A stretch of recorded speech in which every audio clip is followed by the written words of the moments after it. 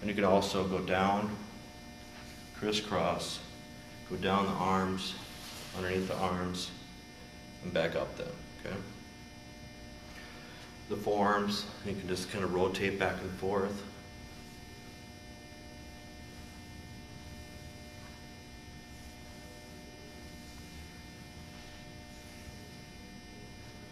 Okay, with the arms too, you can incorporate just a little movement. Just bring it up here and there you go.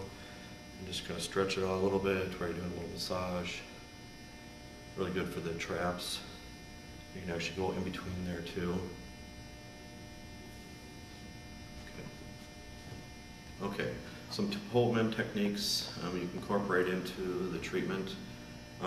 Remember, not in the kidney region, but you can just go back and forth. Of course, you can do it faster, harder, whatever they want. You can also hold your hands together. It's called quacking. You can also just hit your hand a little bit.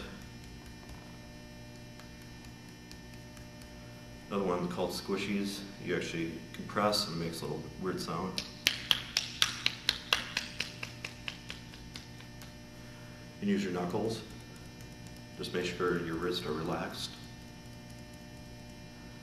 Loose fist beating. Just make sure you're not tightening up at all. Gorilla punch. You just use your knuckles some, but remember, not in the kidney region. Especially really good for the teres region. Pincement.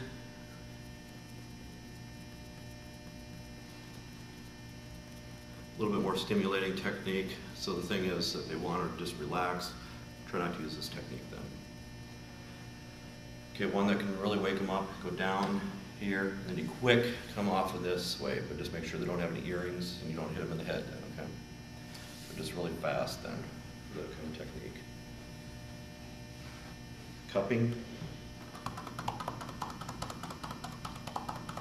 This is really good for congestion. If they have any extra phlegm that they need to get up, this usually works.